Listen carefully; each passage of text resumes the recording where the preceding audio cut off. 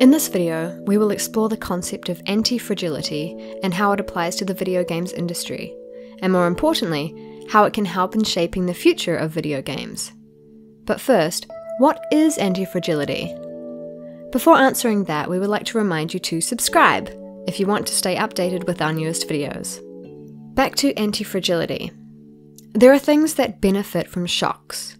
They flourish and expand when exposed to volatility, randomness, chaos, and stressors. These things are called antifragile. The term antifragile is coined by the American Lebanese author Nassim Nicholas Taleb in his book by the same name. Think of it as the exact opposite of fragile. Now, most of you would say that the opposite of fragile is robust, resilient, or strong, but just like minus is the opposite of plus and not zero, concave is the opposite of convex and not flat, antifragility is the opposite of fragility and not robust. If a fragile object must be kept away from randomness and stresses, by definition the exact opposite of that should be an object that wants stresses and randomness. So antifragility goes one step beyond robustness.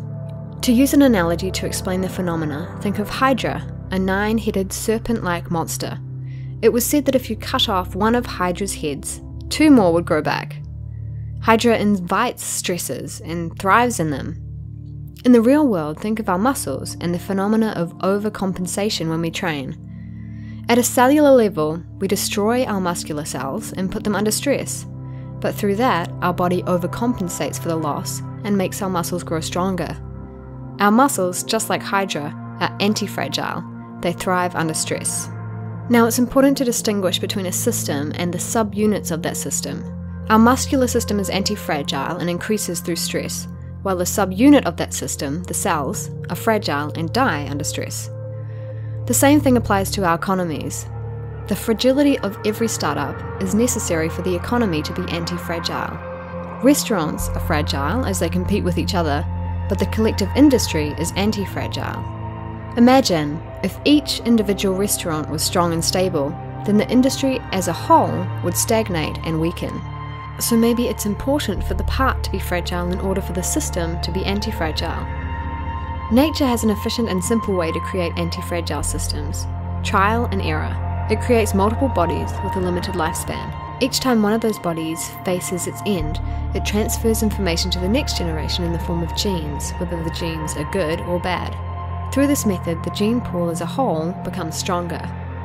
So there is no need for Mother Nature and the gene pool to prepare for the worst case scenario. Let it come, and the system will adapt. Every airplane crash makes airplanes, in general, safer. We learn each time from our mistakes and keep on improving them as a result of what we learn from the crashes. Black boxes work as the gene code that moves on to the next generation of airplanes, which makes the system in general antifragile, by benefiting from the stress that affects individual subunits. While I was reading Taleb's book on antifragility, I was thinking of video games as a perfect example to demonstrate the antifragility concept in industries. The video game industry as a whole is antifragile, but the same cannot be said about individual companies. THQ, Midway, Atari, 3DO, Westwood Studios, and very recently Telltale Games are the fragile subunits that pay the price in order for the industry to be antifragile. Each year we hear about a studio closure, a publisher who goes bust, layoffs and cancelled projects, but the video games market has never been bigger. Consumers spend more money on games than ever before. People are playing on the trains, on planes, on beaches, and even in bed. We see many developers who start new projects with the hope of selling them later on in the App Store, PlayStation Store, or on Google Play. While their courage and risk-taking are among the best things that have ever happened to our industry, I'm afraid that some are mistaking the antifragility of the industry as a whole for the fragility of the subunit. I want to shift the focus now from antifragility at an industry level to antifragility at a developer level. There is one game developer in particular that I want to highlight as antifragile. It's Sony Interactive Entertainment. I have a lot of respect for their approach of investing in multiple smaller risks, and when some of these projects go south, the system as a whole becomes more antifragile.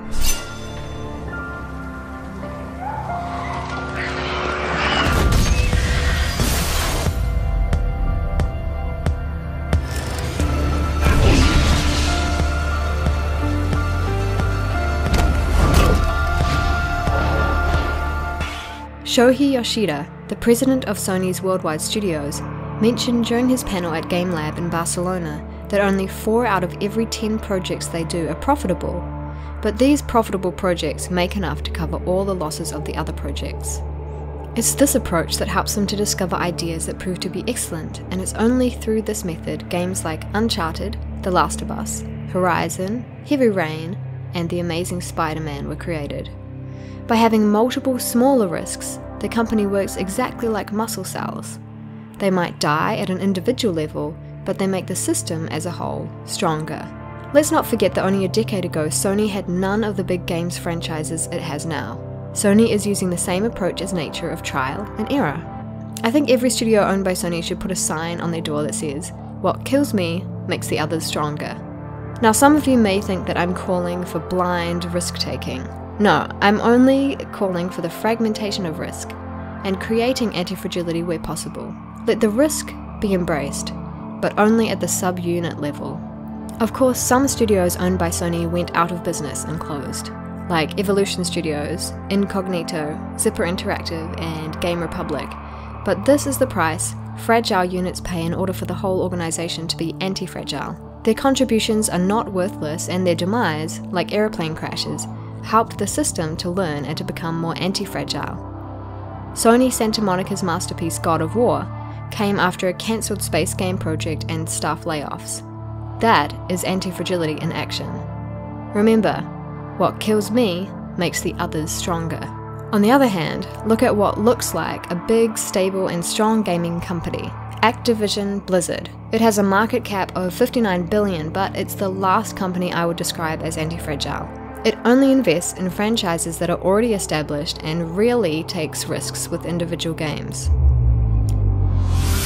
That's the opposite of anti-fragility. The individual subunits are strong and robust, from Call of Duty, World of Warcraft to Diablo, all are established names. But at an organization level, they might not be able to adapt to any unforeseen paradigm shifts in the industry. Just like Nokia, who in less than a decade lost their market share of 49% and went to zero. Or Kodak, who owned the whole imaging industry, but, unlike Hydra, when one of its heads was cut off, nothing grew back.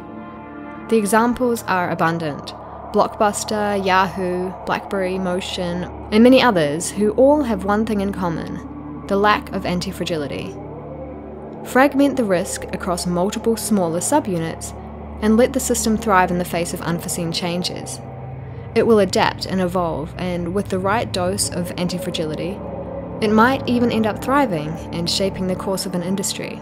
No wonder it's smaller studios who experimented and succeeded with a battle royale system, and not the big dinosaur publishers.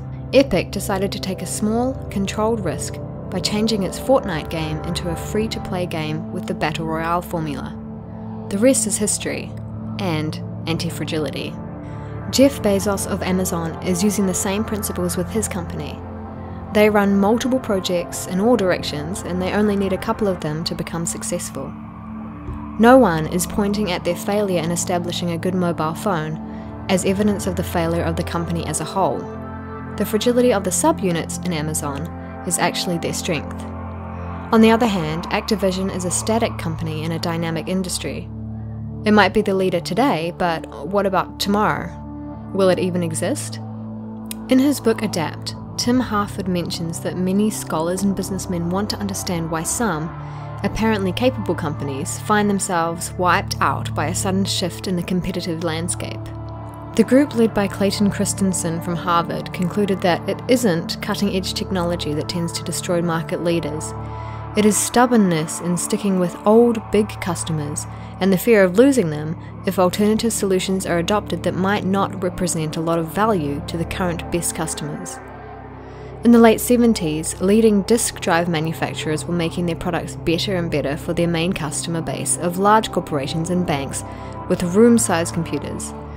To these customers, a new generation of physically smaller drives with much less storage was of no interest. But these new drives touched a new market for desk-sized computers. Eventually, the smaller drives became more advanced, provided bigger capacities, and even the mainstream customers began to buy them. By that stage, the established manufacturers were desperately far behind.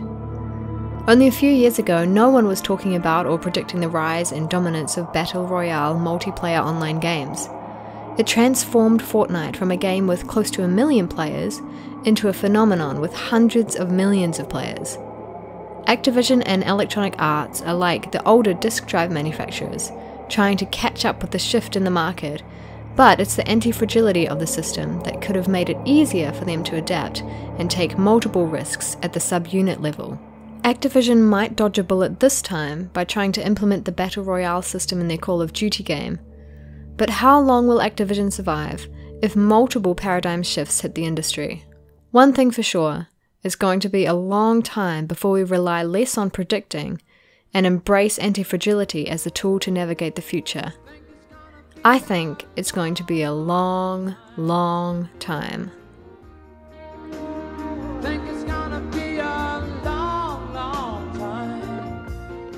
Don't forget to subscribe, and if you like our videos, then sharing them with your friends will help us to grow our community of video game lovers.